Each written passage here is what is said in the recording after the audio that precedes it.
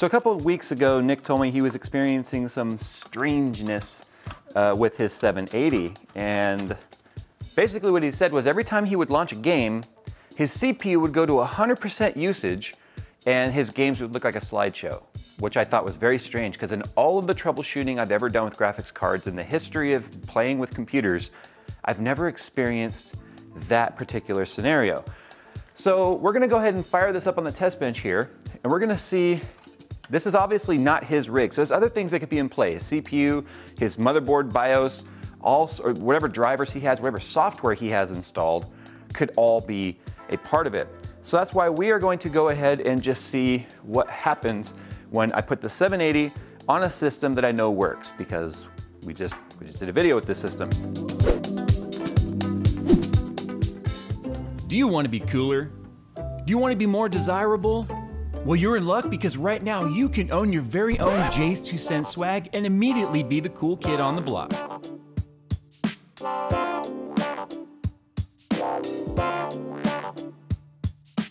Max out your sex appeal by following the link down below. We're gonna go ahead and see what happens here. So here's our splash screen preparing automatic repair. Yeah, test benches and things don't like being shut down by the power switch, which I did recently. So there's that. Come on, Windows. Oh, see, we just froze. Oh, the spinning wheel stopped spinning. It's never a good sign. And we just rebooted. And preparing automatic repair again. So here's what we're gonna do. We're gonna go ahead and go into safe mode. It's kind of funny though, Nick will confirm he saw this computer works just fine with the other graphics card installed, doesn't it? Yep. This started after we installed this guy. All right, so obviously safe mode works. So I'm just gonna go ahead and start by getting rid of the current NVIDIA drivers. Yes, uninstall the driver. NVIDIA uninstaller has finished. All right, so we now have no NVIDIA driver on here. Let's restart.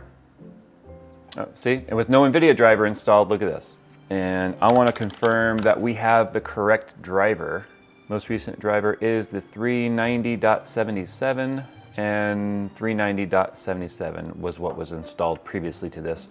Okay, so what I'm gonna try right now is I'm gonna try rolling back another driver real quick. So let me go to an older one. Let's go to like December 20th, 2017, like 388.71. So let me try that one. So Windows is working right now though because it just has its own basic VGA drivers that it installs. That's why we're seeing 1080p and all that. But if you right click, you'll see there's no NVIDIA control panel. So I'm going for a clean install of an older driver to see what happens. All right, moment of truth, new driver, well, new old driver installed. Now, if this doesn't work, this isn't the end of hope. We've got another thing we can try. Because technically, if this doesn't work, yeah, and it just, whoa, wait a minute. So okay, so at least the boot problem could potentially be the newer drivers. Okay, but we're in the system, but we still don't have an NVIDIA control panel showing though. So there's that. So I'm gonna do another restart just to be safe. Because if you right click and you don't see the NVIDIA options in the desktop, then it's not actually running the NVIDIA driver, which means we could still potentially have the problem we had before. Still have no NVIDIA driver. What happens if I try and run a 3D program? It probably won't go. It's just freezing on the loading screen. It's all that tearing right there too. The driver is definitely, yeah, see now we're not responding. Well then, okay. So I double click NVIDIA settings, which is right here. Doesn't open anything. So like the driver installed, it says it installed, but nothing really happens. So I'm gonna try installing the driver on top of itself again, see if that works. All right, fingers crossed. I installed the driver on top of itself, hoping that something will happen. NVIDIA control panel, nope. I don't know if it's the driver though, to be honest. It could still be many things. All right, so now I'm gonna try installing the newest driver on top of the bad driver. I don't think the driver install even worked, to be honest with you. Because when we installed the other driver, Windows wouldn't boot. Like it just kept locking up. I don't know if you guys know this, but there's different modes that your graphics card goes into based on what's happening. So when you're booting and you're going through BIOS test and basic VGA when it's loading, and then it goes into desktop, it switches to a 3D mode, and that's why it could be locking up when it goes into the desktop. I can't even test Nick's gaming problem until I at least get this thing to get into a mode that will allow me to game, because right now we're in basic VGA, so I can't even try and play a game. All right, unfortunately that didn't do anything. Now we're just getting the startup repair loop again. So here we go, back into safe mode.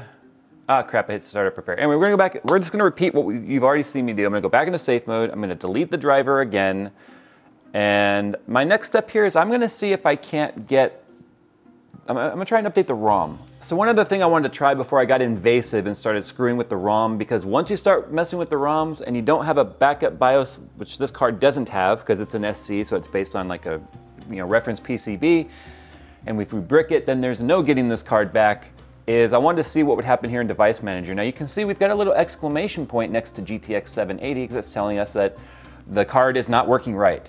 And then if I use the function where you right click and say update driver, because it shows update your driver, it comes back and says the best drivers for your device are already installed. So I wanted to see if Windows 10 handling it would maybe improve things a little bit, but it didn't really help at all. So what I did was I just searched for the ROM file or the ROM version that's on the back of this card, and I found it on Tech PowerUp or VGA's BIOS collection portion of Tech PowerUp.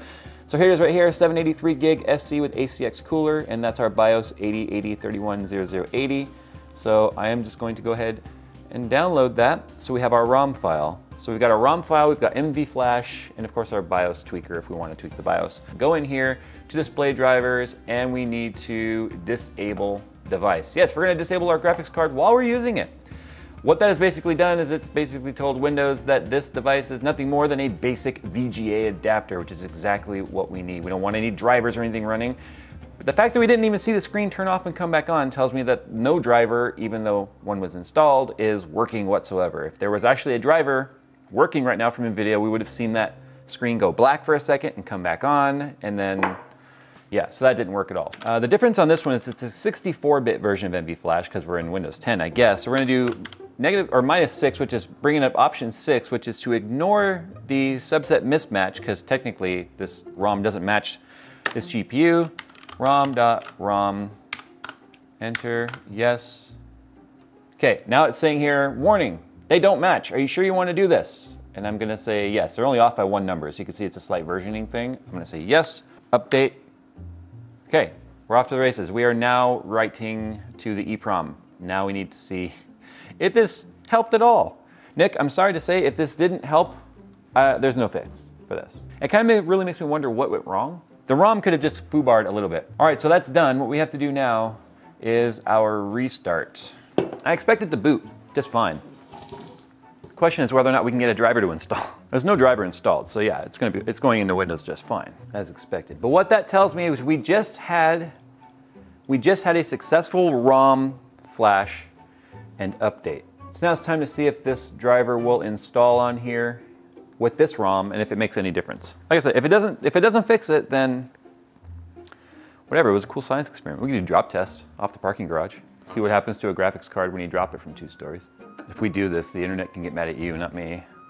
For the record, I'm kind of against the idea. But we also have slow motion cameras that we could. Exactly. So while trying to install the driver right now, it just popped up and said that Windows installer was currently installing something and I had to wait, but I just noticed we have audio, which can only happen through the driver. So there's hope. I right click and I still don't see GeForce or NVIDIA GeForce driver on the desktop, but I'm gonna try installing this one more time. A reboot might actually get us somewhere. So there's slight hope here, because we didn't have any audio before, even when we had the working driver when we first installed it, like with the older driver, remember that? Kind of makes you wonder if this works, how many people have thrown out or RMA'd graphics cards that could have simply been fixed with a ROM update. Okay, so we just clean installed the latest driver after updating our ROM. If this boots to the desktop and we have a control panel, then we might have fixed it. If it locks up right here, I say we head to the parking garage and chuck this thing off the roof. Which do you hope happens? Parking structure. Uh-oh. It booted.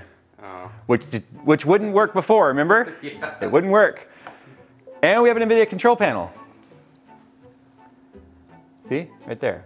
Bam. So all of this has led to me just trying to verify the initial problem that Nick told me, which is when the CPU would go to 100% when trying to game. So all of this has led up to me being able to start figuring out what was happening with his system. But I think it's all related, quite honestly. I'm just gonna bring up Heaven, see what happens with this. Because remember, we tried to run it and it wouldn't go past loading, right? Yeah, it just. Well, because it tries to enable the gaming mode and it can't do that. There, look at that. Look at that. Well, would you just look at it? This is a good sign though, Nick. Potentially something that wasn't working is now working pretty flawless, isn't it? Yeah. Like you said, every time you loaded up this card, it would just peg out your system and you got a slideshow for games, right? All right, so we're gonna do one more test here. This is Metro Last Light. I wanted to run Destiny 2, but I thought it was already pre-installed on here, but I guess it's not. It's 44 gigs worth of download. But as you can see, it's running just fine right here with Metro Last Light, which is still a pretty demanding title, especially in 1080p. It's gonna put some a little bit of CPU load on there. Would this have worked this well at home on your system? No, not at all. Okay, well, you know, the only way to truly test whether or not we fix the problem is Nick has to take this card home, put it in his computer, and see if the problem persists. If it doesn't, then we fixed it. If it does, well, then we're back to the drawing board. But obviously this video is up before that, so if you guys want to find out what the results of this were, make sure you follow on Twitter, follow Nick, because he's the one that's going to go up there and do it. It's at Coconut Monkey. I'll put the link right there, and you guys can go and follow him to find out whether or not we truly fixed it. If we did, you're welcome. If we didn't, then we're going to go up to the parking garage and we're going to chuck this thing right off the roof. But I don't think we need to do that, though. We can see it's obviously working. Yeah. I kind of want to, Right? but in this given day, in this state of affairs with graphics cards, that would be extremely irresponsible. Bummer. When have I been known to do responsible things? Anyway, guys, we're going to go. Thanks for watching. Follow Nick on Twitter to find out the results of whether or not this worked. Thanks for watching, guys. We'll see you in the next one.